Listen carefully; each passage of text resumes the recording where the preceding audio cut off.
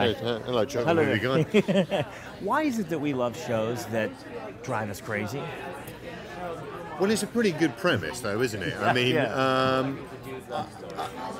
I think probably because, you know, as a central idea, it's very, very simple to express it, and B, it's very easy as an audience member to kind of go, God, what would I do in that situation? And the thing is that personally, I'm not a huge fan normally of like the high concept, whatever. Right.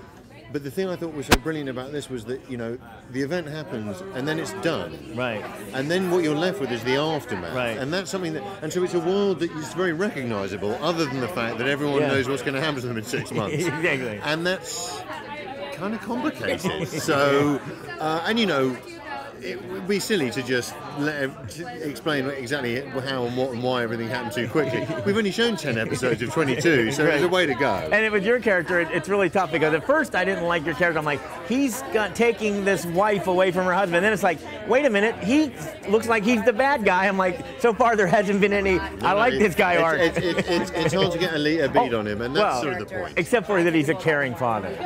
There is that. And that's that is the only redeeming quality. Well, that's very sweet of you to say. Thank goodness I've got one. Right. All I can say is that he may have others, or he may not, but you must watch. Of course they're going to watch. You know, I understand that they keep you in the dark, just as we keep us in the dark. But I mean, up to a point. Up to a point. I mean, I would think you would have to know certain things. Like, yes. Like when they told it, like the big shock was we found out that your destiny can be changed. Yes. You guys always knew that from the beginning, or? I wonder if I knew that specific thing. I mean, here's the thing. When I signed up to do the show, obviously there was only a pilot script. Right.